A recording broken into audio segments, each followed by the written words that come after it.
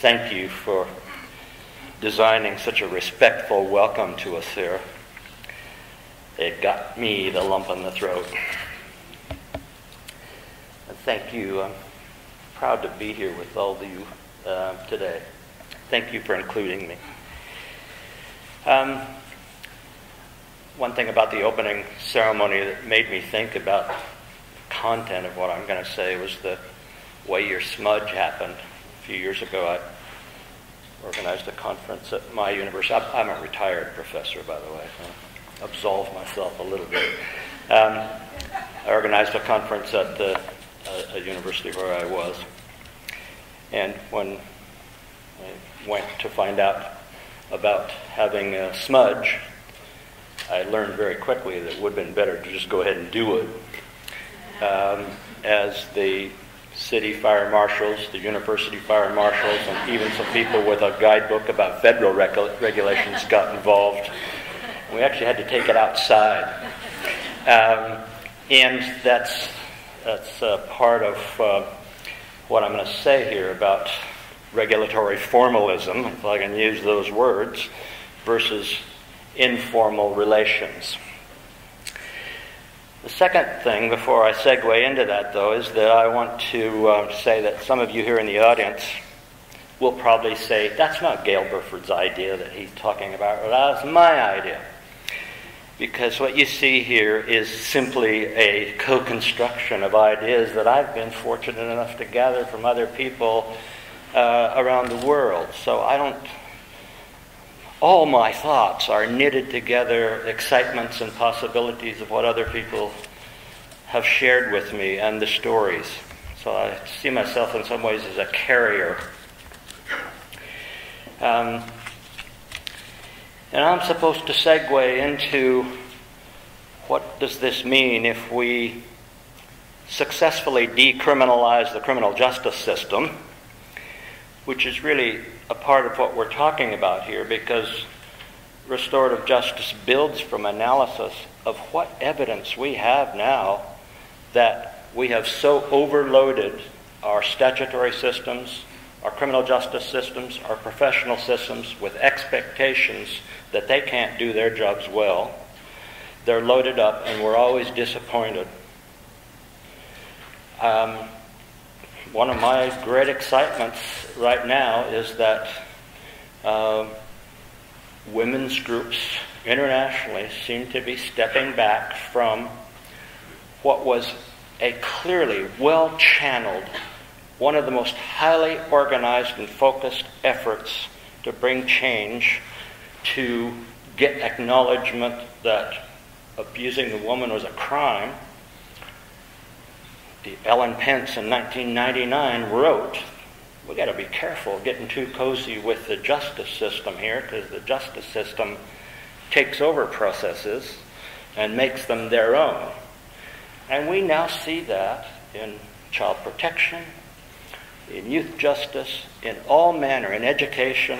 I'm consulting on a case right now for a parent whose child has been sexually assaulted at an American university.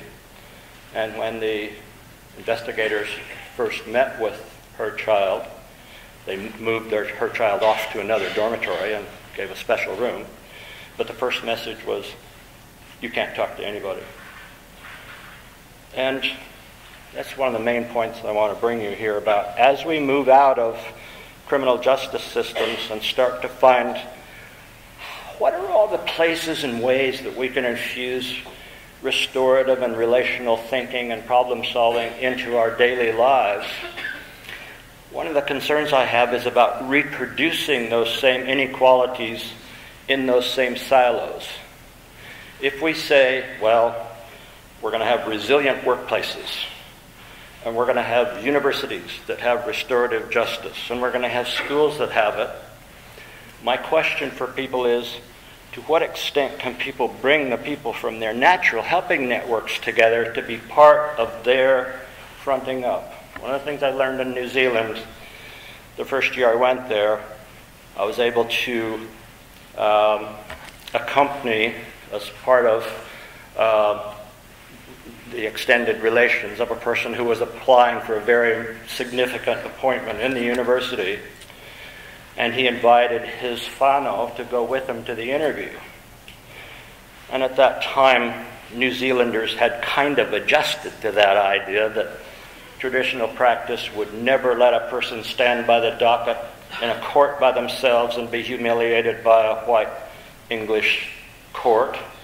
But it also was in the workplace and in daily life that you brought your relations with you so that you would be respected as a member of a valued and respected set of relations and not just this individual over here. So one of my concerns as we walk out into the world with restorative justice is if we continue to institutionalize it in places without letting this mother and her son come and be a part of designing a process of where's my son going to live on this campus if he lives here, then it seems to me we risk continuing to criminalize the same institutions that we want, and we end up with having Band-Aid solutions rather than digging down to say, what are the real causes of the causes here that we need to be getting at? And they always invariably lead us back to misogyny. They lead us back to racial issues. They lead us back to inequality around economics. And as we understand now in child protection and domestic violence, that the people who are served best often are the ones who could call a lawyer and get them involved if they had to. So the question then becomes, how do we realize our rhetoric that, and this has been talked about for a long time, how do we really fully realize this rhetoric that the affected constituencies should be involved from the get-go in helping to define what's the problem, what's the design, what's the implementation, and be involved in the evaluation of it. And just got to see two brilliant examples of that here in Nova Scotia, having been invited along to the Friday meeting where these wonderful people who lived in that home were commissioned to design and supported to design and carry out this process. And of course the other was happily being able to be on the international consultation group for the process that Jennifer and her colleagues led at the dentistry school. Those have been two such valuable educational processes to me. So I'm going to ask you to do something. Two questions. I'm going to ask you to think relationally and put a question to you. Who's not here today? Who are the first people in your lives that are going to ask you what happened to that conference? How did it go? Who really care about you realizing your hopes and potentials for this conference and this effort? Those are, it seems to me, the ones outside our workplaces and systems that we first turn to.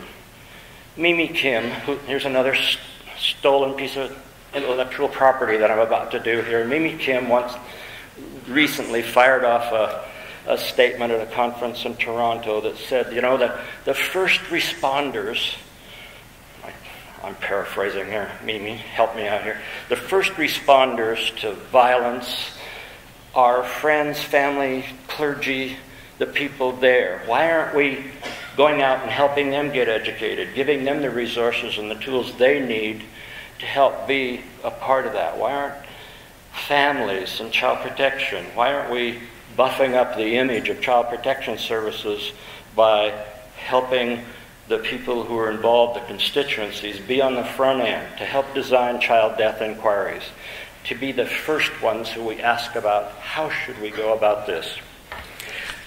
Second question is, I'm going to ask you to think about what ongoing processes in your places of work and in your communities that aren't very restorative, or maybe think of a place where you used to work or go to school or shop that wasn't very restorative, and you walk back there after being away for a while.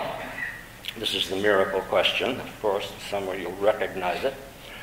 What are the first things you'd notice about that place if they had transformed themselves into a restorative workplace, library, shopping mart, or something? What are the first things you'd expect you might notice?